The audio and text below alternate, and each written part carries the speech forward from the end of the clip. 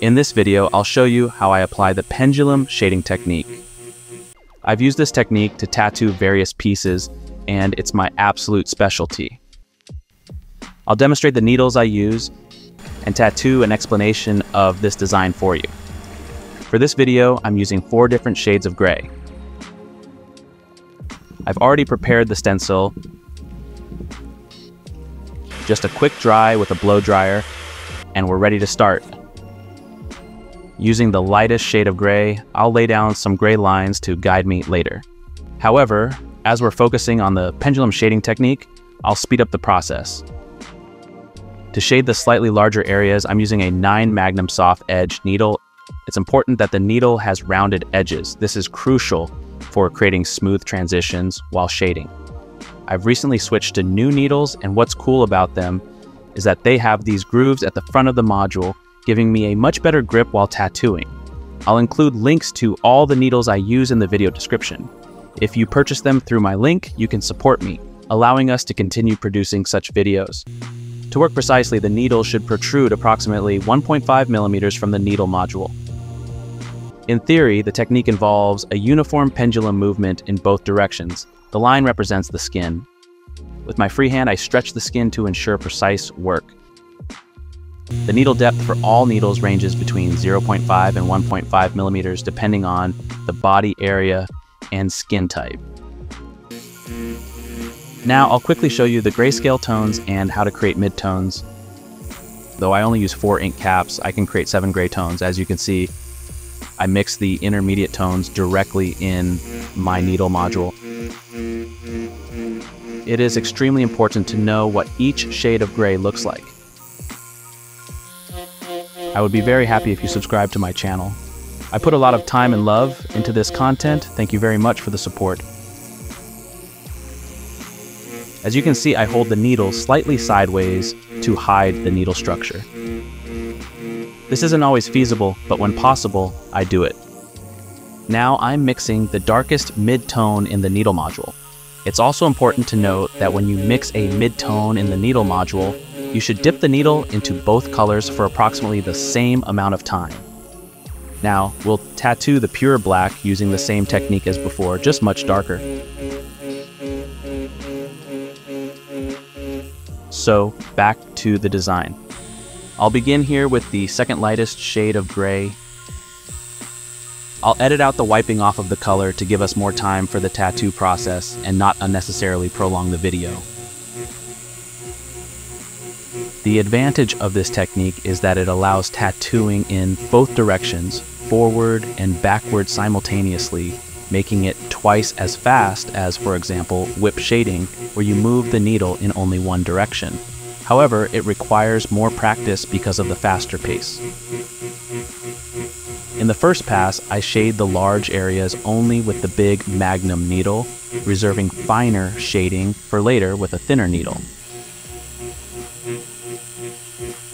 It's crucial to make even movements because any mistake becomes immediately visible.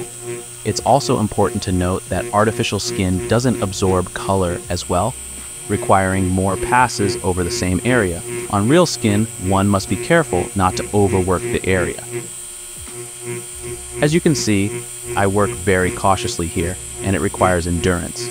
Additionally, you can discern the depth of my needle based on the sound. These techniques are challenging to explain as they heavily rely on feeling. It takes practice and perseverance. I would recommend getting Silicone Skin and trying it out. Even if the design doesn't look exactly as I intend it to at this stage, I always keep in mind that this is just the first pass and try to focus on it. This pass is essential for setting the shadows and not for achieving a realistic touch. Since this area is small, I only use the Magnum on the easily accessible spots. This small area prompts me to adapt the technique to the design using curved whip movements. As color absorption is slower on artificial skin or larger designs, I also employ a cross-shading motion with the needle in another direction, aiming to blend the needle structure. On real skin, for such a small design, the color would already be perfect after the first pass, resulting in a seamless, beautiful shading. Since this video aims to explain the technique, I skipped some sections, but don't worry, next week, a real-time tattoo video of this design will be released. In this video, I will also display the various shades of gray in the bottom left corner so that you can replicate it one-to-one while tattooing. Due to my extensive experience as a tattoo artist, I find it easier to work with the Magnum needle near the edges. However, please remember that this pass is solely meant to set the shadows correctly.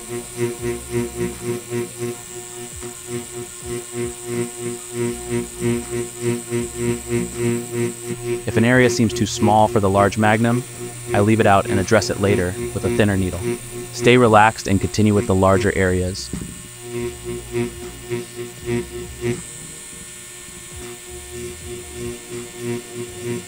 As you can see here, I hold the Magnum needle sideways for precise work on thin areas and try not to tattoo beyond the gray lines.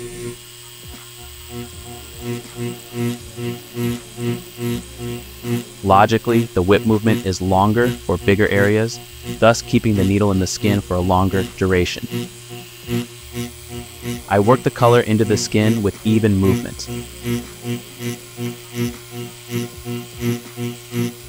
It's genuinely challenging for me to explain this complex topic because it's primarily about feeling, something learned over the years. However, I'm doing my best to convey it to you. When I began with realistic designs, I was my own biggest opponent. I stressed too much, especially because other tattoo artists were faster. The client sitting next to you waiting can add pressure. Ultimately, it's a mental game. And over the years, I've learned that one must take their time because it's a piece of art that lasts forever.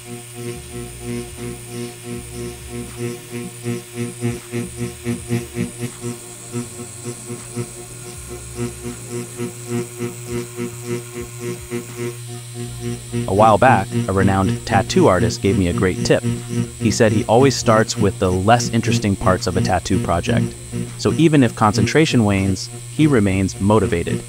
That truly inspired me.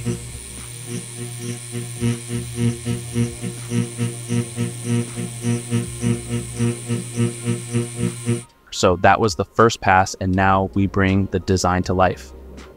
For the next step, I'll use a 7-round liner, 0.3 millimeters. In this pass, I aim to complete the design. Initially, some areas may seem too dark, but I trust the reference and strive to replicate it accurately. Even with the thin needle, I employ the pendulum shading technique, which is achievable with any needle.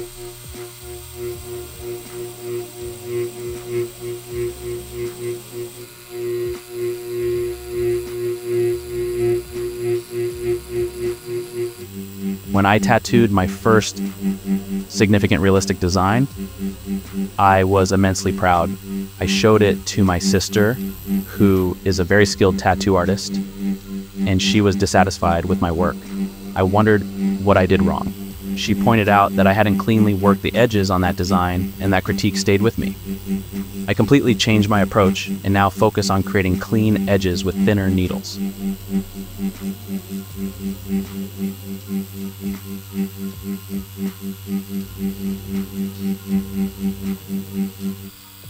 There's a fundamental rule for needle adjustment. If too much ink falls on the skin, I let the needle protrude further from the module to minimize ink droplets, providing better control. If too little ink emerges, I adjust the needle to protrude less from the module.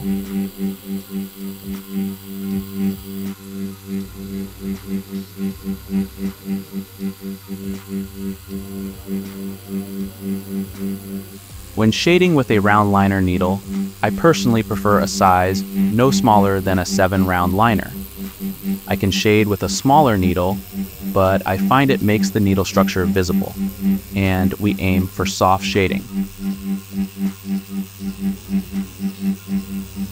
As you can see here, the design is starting to take on a realistic character at the top, and we're working our way down.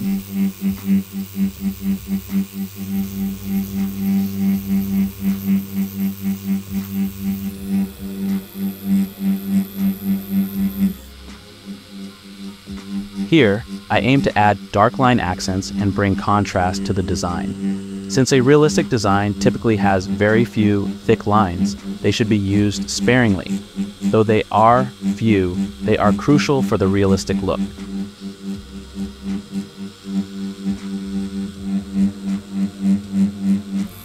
As you might have noticed, when working on the edge, I always keep the needle facing toward the design, as the color is inserted beneath the skin, creating a sharper edge. Some tattoo artists have asked me why I share my knowledge here, and I've asked myself the same question. For me, it's incredibly gratifying to see that I can help people pursuing their dreams. It's because of such individuals who shared their knowledge with me that I am where I am today, and that's why I'll continue to share my knowledge. Feel free to tell me what you think about it in the comments. Good luck on your journey.